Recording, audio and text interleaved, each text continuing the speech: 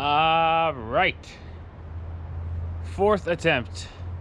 BRASOV Redemption vlog. We were here last year. That was our first attempt.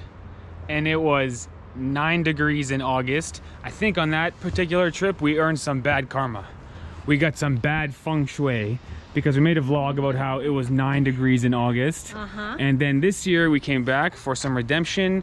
3 weeks ago was 48 hours of rain. Last week on our third trip here, I was sick, infected, antibiotics.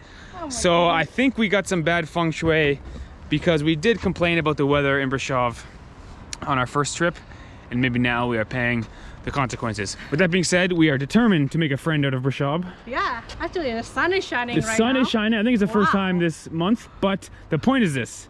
We're up in the mountains. We are now prepared for the weather because last time we were here, it was August. I even got gloves. Orange gloves, let's go. So last time we were here, we did not have the proper clothing. We did not expect a single-digit high in the Northern Hemisphere in what is typically the hottest month of the year. But with that being said, let's take a look at beautiful BRASOV here. Look at that. Beautiful BRASOV. It was great just before we got up here. And then once we turned on the camera, the sun came we're out. about to have a good day in BRASOV, and I am determined.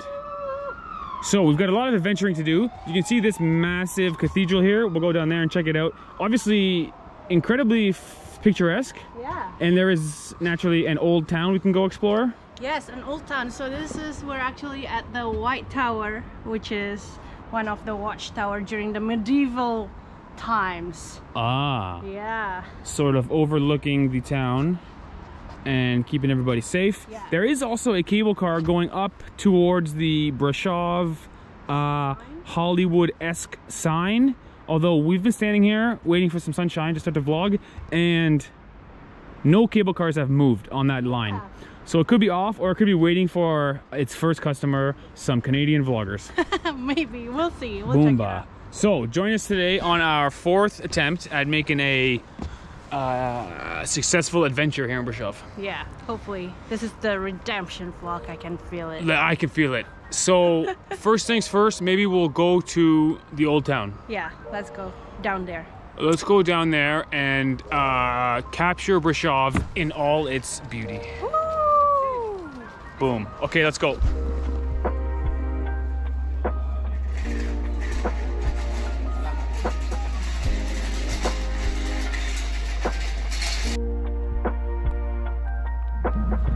Alright, we've made it to the old town here in BRASOV, and we'll start this part of the vlog with a little bit of history, because right behind me there is a really powerful monument to the revolution against communism in December 1989. So there's some gunshots in the building that have been left unrenovated, and the story is, in this very square there were Romanians protesting communism, and the police, or at the very least the government in some capacity, fell back to the government building just across the road and began shooting bullets into the crowd.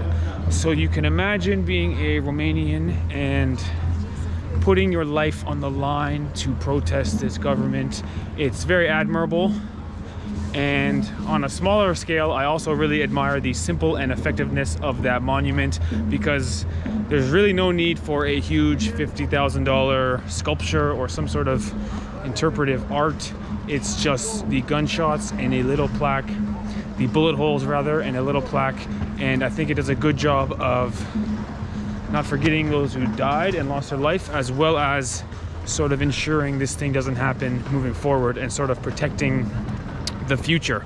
So maybe not the happiest start to our old town BRASOV exploration, but I really wanted to mention it because if I remember correctly, on our last year's vlog, when our lips were purple and we were complaining, I still think we mentioned the monument. Yes, we did. Yes. Maybe I'm at the danger of repeating myself, but it's my favorite monument I've ever seen, or any sort of war memorial, because so simple, so effective, and so direct, and sort of unforgettable.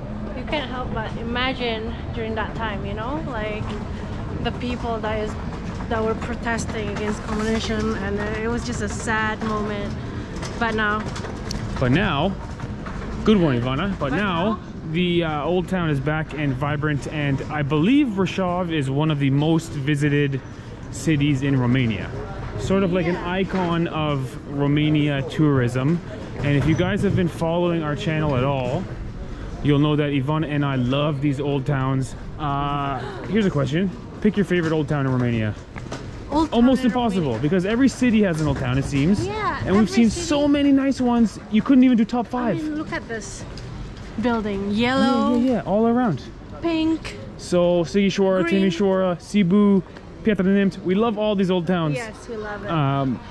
But Brașov is yet another one on the list. Yes. And right. what makes Brașov special is not only the architecture in the old town, but also the hills around it and the Brașov sign. Yeah. It just really captures a vibe. It really feels like a beautiful place. It really captures a feeling of like, oh, what a nice place to be born and raised. Shout out to the Dodo Explorers, our friends. At least Mike was born and raised here. I wish you guys were here. Wow, super nice place. So just up here, we will turn the corner and go to the main square where I believe we can check out the, let me say this right, Neolithic, that's wrong, Neo-Gothic Black Cathedral. Wow. Neo-Gothic style. All right, the famous and largest church in Romania. Is it the largest? Yes. Oh, cool. Well, check it out. Okay, let's go check out the church here. I should say cathedral. Let's go.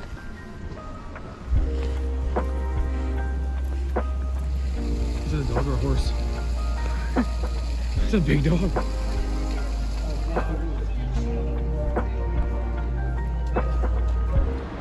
All right, so here we are in the main square of Brașov, and places like this are the reason why Ivana and I love traveling through Romania so much. It seems like every city has an old, historic, incredibly photogenic, or rather picturesque, because it's not a person, but oh, the birds are flying, but incredibly picturesque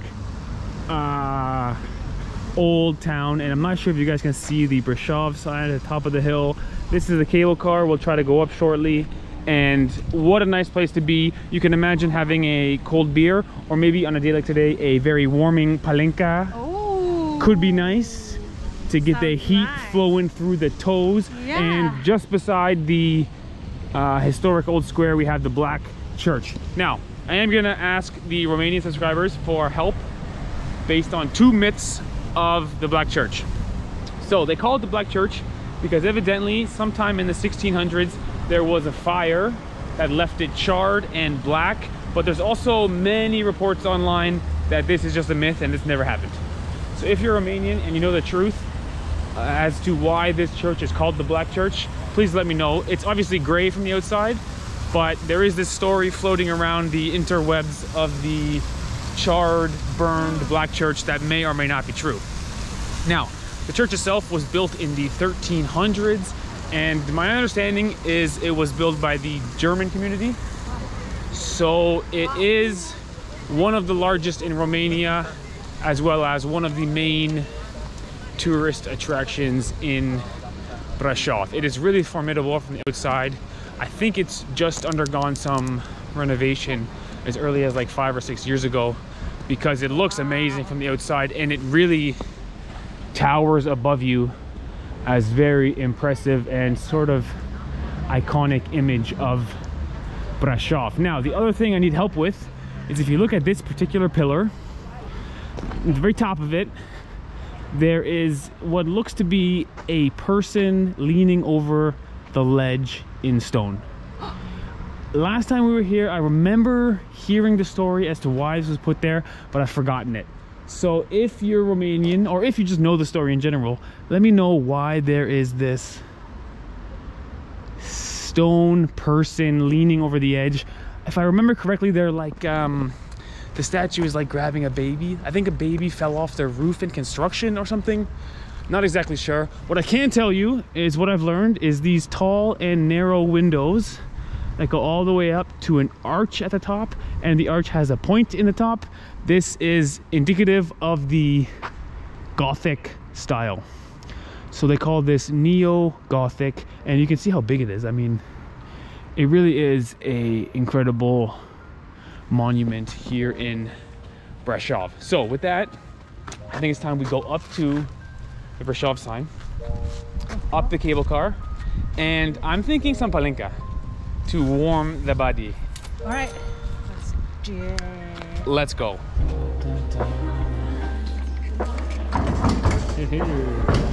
Green means go. Oh, check it out. Coca-Cola wagon. A Coca-Cola Express. So cool. Going up there.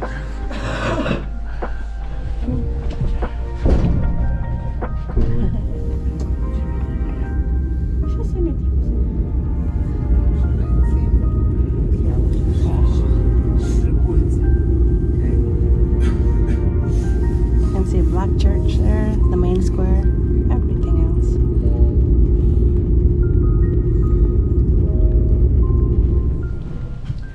I tell you what, this little Coca-Cola vehicle was really moving. It goes fast, no? Yeah. And the view naturally is really good. At first you've got a nice view of the Black Cathedral, the Black Church rather, and the old town. But as you get higher and higher, you get a nice view of the farms beyond the city and even all the way up to the horizon. Really, really nice. Now we are being directed through this little hallway. We just walked through into this place where first thing you see in true Romanian fashion is a place to buy booze.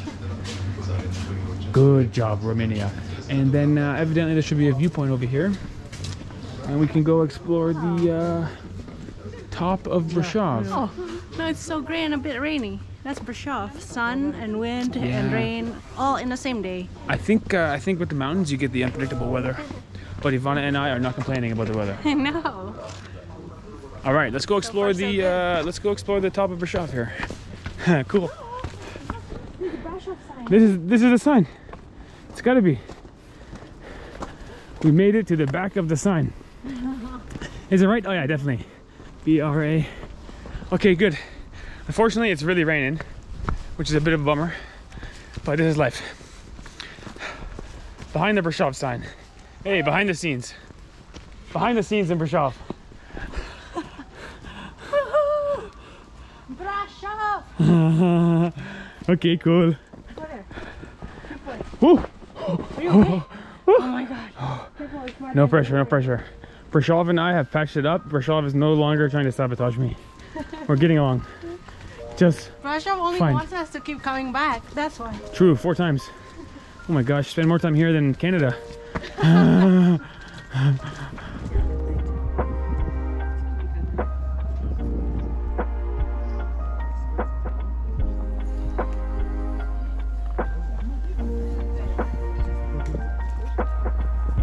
My wife is photographer. My wife is videographer.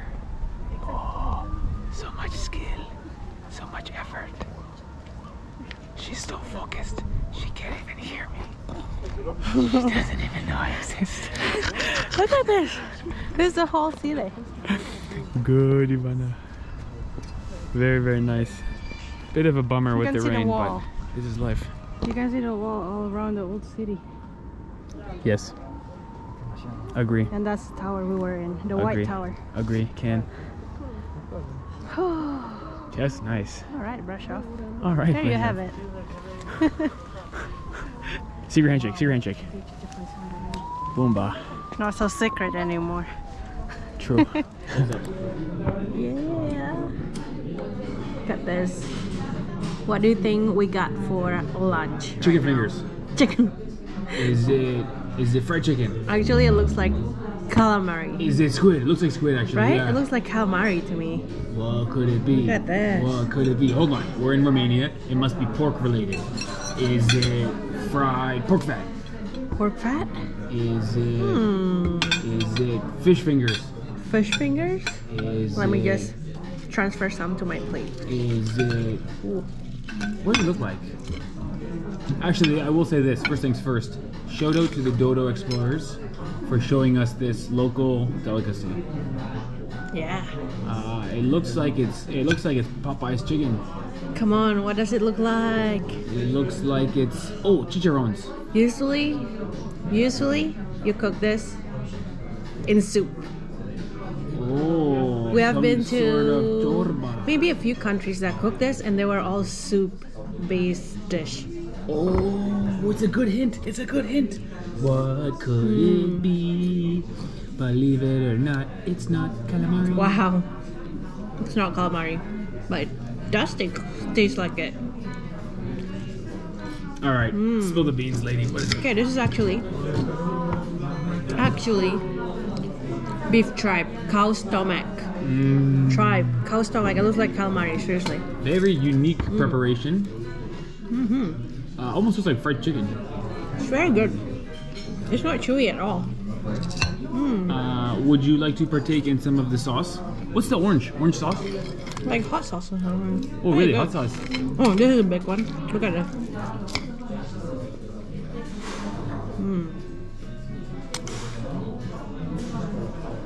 Well, you look like you're enjoying it. Oh.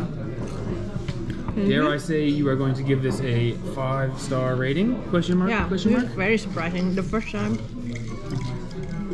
I've had cow stomach tripe deep fried like this. Deep it looks fried like calamari. with hot sauce. Actually, it tastes a little bit like calamari too. Leave it to the Romanians to make tripe into a beer snack. Fried and salty and spicy. Yeah. Actually, it's so the good. texture is also like calamari because that little bit chewiness, rubberness kind of texture, you know? Actually, now that you mention it, it tastes like calamari. Right? It does, right? The texture is a little bit like calamari. It tastes. I think it's almost like your mind is playing tricks on you. Your mind thinks it looks like calamari, so your taste buds go, "Yeah, I taste it too." A little bit rubbery, but it's good. Wow. Rubbery in a good way. Good inventions. All right, Norok, Ivana. All right. Actually, can you just say 5 stars? Oh boy, this dish is 5 stars. Okay, because before I tried to lead you into it, but you didn't say it wasn't clear. Norok. By the way, very good palinka at this restaurant. Good day in Brasov, finally. Finally. There you have it, guys. All right, Brasov. We like you now. Actually, let me end the vlog by telling you a joke that my friend who lives in Brasov told me. A tourist came to Brasov and he asked a local, "Is it ever summer in this city?" And the local said, "Yes, we have summer, but if it rains on that day, we celebrate inside." Anyway, shout out to Brasov. Yet another great Romanian city in terms of tourism. We enjoyed it. Boom. Later, guys.